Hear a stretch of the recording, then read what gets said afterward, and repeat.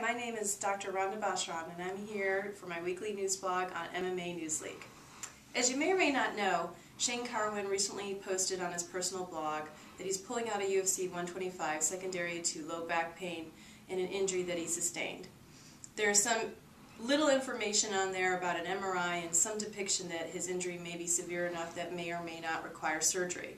I'm here to talk about what kind of injuries happen to the low back that may cause a fighter to pull out of a fight, or what can a fighter really endure to stay in the fight and see it the long haul, and how to make that decision and what it all entails when you have back pain and how do you get it better. Most people don't realize that 4 out of 5 people suffer from low back pain. Just in the common population, it's one of the top 5 reasons why people go to an emergency room or an urgent care annually. So when you get back down to what really are the numbers that fighters have to sustain, it's probably 1 out of 3 fighters have had some kind of low back injury at some point during their careers. It really is rate limiting during the training, and certainly it's rate limiting to competition, and sometimes causes fighters to pull out of fights. There's been numerous fighters in the UFC who have had back issues and require surgical intervention, Tito Ortiz being one of them. Diego Silva, in his UFC fight against Rashad Evans, was fighting with 3 herniated discs and definitely felt the pain throughout the camp as well as the competition as a result of that injury. We're continuing to talk about lumbar spine injuries in MMA and how it impacts a fighter's ability to compete. This was prompted by Shane Carwin's recent pullout from UFC 125 secondary to a low back injury. I'm going to try and break down low back injuries in a simplified form so you can kind of get what it is that he may be dealing with and other fighters in the UFC who have had to pull out and or compromise their ability to compete secondary to low back injuries. Low back injuries are often talked about as pinched nerves, disc problems, or back sprains or strains or throwing out their back. Back pain 101.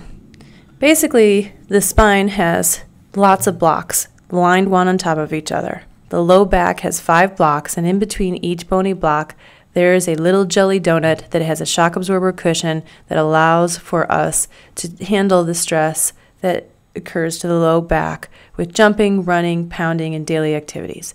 A lot of people ask what's the difference between a bulging disc and a herniated disc and how much pain does each one of these cost. 30% of the population actually has a bulging disc and they don't have any symptoms. A bulging disc is the equivalent of having the jelly in a jelly donut push against the wall.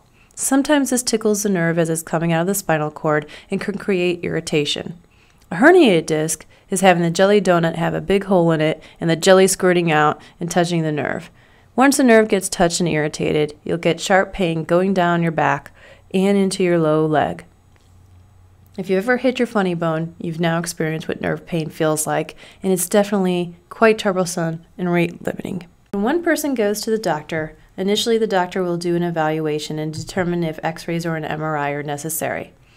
What does an x-ray tell the doctor? Basically, the x-rays tell the doctor if there's any arthritis, broken bones, or changes in the lumbar spine alignment. The MRI is a diagnostic test that gets a lot more detailed and talks about the ligaments, the nerves, and the discs, and whether or not they're pinching on the nerve.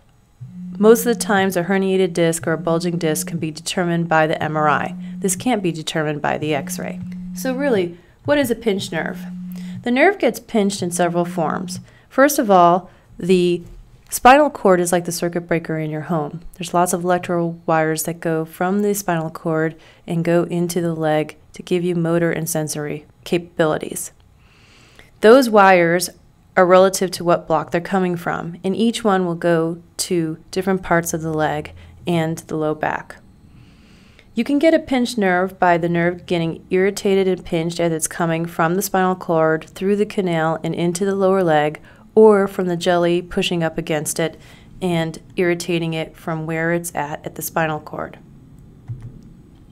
A lot of people will have something called mechanical back pain. This is when the blocks are misaligned or you strained and pulled out your back secondary to a ligament, tendon, or muscular injury. Many of the treatments for low back pain include manual and physical therapy, which includes chiropractic care, physical therapy, and a lot of athletes will also entertain doing acupuncture. Medications are always a source to reduce the inflammation of the nerves and decrease the pain in the low back from muscle spasms. Sometimes muscle relaxants can be used if there's a significant amount of muscle spasms in the low back.